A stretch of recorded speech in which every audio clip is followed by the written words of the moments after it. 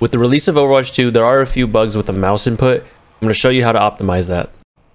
What you're going to want to do is head on over to Overwatch, get on the main menu, hit escape on the bottom right, head on over to options.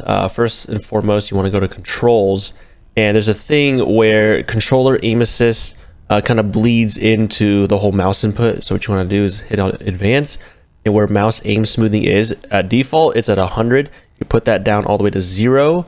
Next, you want to go over to the gameplay. This is really crucial. Enable this setting. Enable high precision mouse input. I'm going to tell you right now, your aim will be very snappy and on point with this setting turned on. Lastly, head on over to accessibility. Camera shake, this needs to be on reduce. It was default. Put it on reduce and turn off HUD shake and turn off reduce menu movement. There you go.